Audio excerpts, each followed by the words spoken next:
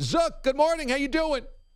DA, great to be with you. And by the way, if anyone wants quote-unquote investment advice as they watch their sports, our boy Rick Neuheisel, who you just mentioned, has correctly picked his upsets, outright winners, 10 out of the last 12 weeks on our Tuesday night CBS Sports Network show, including some truly zany ones, most recently nailing Ohio State to beat Michigan. So Neuheisel is all over it. Is he using the number as well? That's what we're saying. Yeah, it is our weekly upset pick. The guys get extra points toward their season picking total, where we normally just do winners. You have to pick an outright winner, upset. You get extra points depending on how big the number is, and he's nailed some monster ones. Such a good plug. There you go. Inside college football. Natural. CBS Sports Network. Adam Zucker joins us here on the show. Oklahoma, Ohio State. That's what we're debating this morning. We're waiting for the college football rankings to come out tonight. Who do you believe deserves number 4? For me, it's still Oklahoma. I know Ohio State has the better win on the heels of what they did to Michigan and put up more points than Michigan's ever allowed in regulation. I can't get past what happened to them against Purdue. Kind of reminded me what happened to them against Iowa last year. And then their game against Maryland was very typical of a lot of Oklahoma's wins, where it comes down to denying a 2-point conversion somewhere along the way. Oklahoma is setting all kinds of new numbers, and we've seen big numbers from the Big 12 teams before, but they're the first team to win 4 straight games where they allow over 40 points, and they are coming off being the first team to do it in 3 straight games, and 8 games now where they've cracked 45 points, and they're the first team to do it since forever. So they're doing it their way. And the Oklahoma-West Virginia game was like watching a tennis match. Just when are they going to break serve? And when they do, to me, it was like Rams-Chiefs good. It was when the defense has made a stop, it was a touchdown of their own. So Oklahoma's playing a different kind of football. It's highly entertaining. I think Kyler Murray can make his case for the Heisman because without him, they lose, I think, half their games. Whereas Tua Tagovailoa has taken Alabama from just undefeated to perhaps unbeatable with what he's able to do. Georgia, Bama coming up on Saturday. The question is, does Georgia stand a chance? They went toe-to-toe with Alabama, national championship game last year. Do you give them a chance on Saturday? I do. I think Georgia can run the ball, and their offensive line's been really banged up. DeAndre Swift was banged up most of the year. He was out there, but he wasn't 100%. He is now, and he's fierce. And I didn't think Georgia would be able to get back to this level a year after losing, Nick Chubb, Sonny Michel. We knew Swift was good. We didn't know Holyfield could be counted on as much. They got McCole Hardman, who's a crazy dangerous weapon. Jake Fromm's got the highest passer rating, depending on which metric you look at, in the last 5 weeks. And their defense, they don't get pressure on the quarterback, but it's almost like they don't try. They just send 3 or 4, and then they try to just cover you.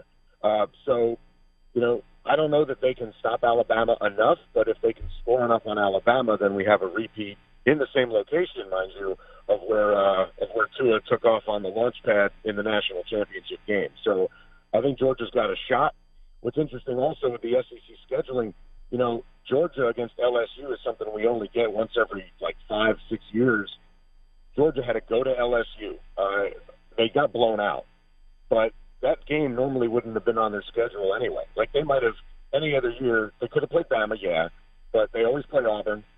Any other SEC West team, they're coming into this game undefeated themselves, and we're talking about both of these teams being able to carry a loss out of Saturday if it's a close game. That's a good point. Arkansas, Mississippi State, Ole Miss, they would have blown out all those teams, and so they would have been undefeated potentially. Adam Zucker joins us from College Football Today on CBS, getting ready for the SEC title game. If Georgia does pull the trick, would you still put Alabama in the Final Four? Yeah, if it's close, I probably would. If it's close and Tua's not hurt and something like that, I would, based on what the other teams have done. I don't know that Oklahoma beats Texas, to be honest with you. I think Ohio State beats Northwestern, but Ohio State's pretty much surprised us against the wrong teams with the effort against Maryland on defense, and they got run over by Purdue, too. So Northwestern's not a big running team. They are getting Flynn Nagel, their leading receiver back, so Clayton Thorson will have his guy. and they play really disciplined defense, which I thought Michigan suddenly failed to do. They couldn't keep up with Ohio State's speed. It'd be hard to keep Alabama out, but I also think, while I think that they are a top 4 team with a loss, I think we're at a point now, I don't really care about Alabama fatigue, what happened last year and all that, but what are we doing if a conference championship game is not a national quarterfinal, whether it's one team or 2 teams that are in play for that playoff?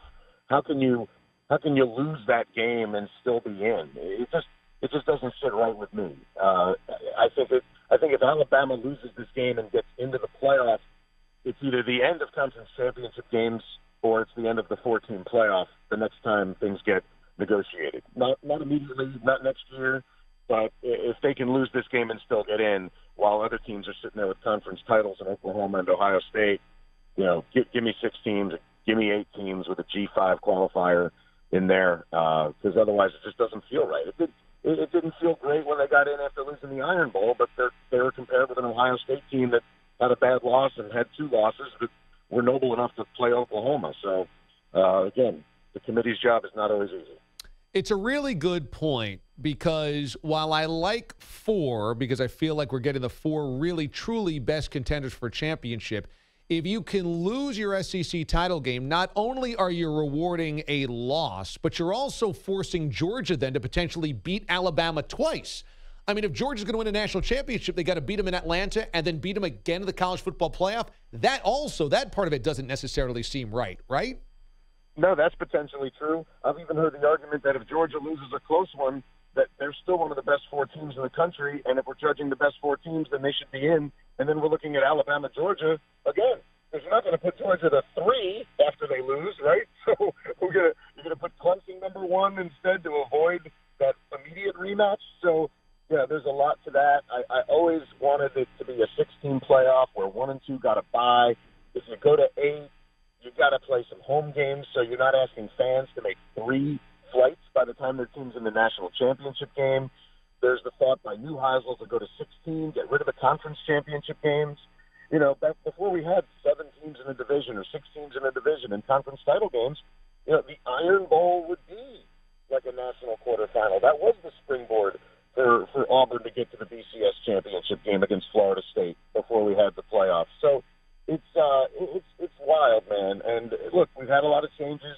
I don't normally love changes, but depending on the circumstances, I could see where you quiet the anger. I don't want to see 16. I'm just coming around on 8 myself.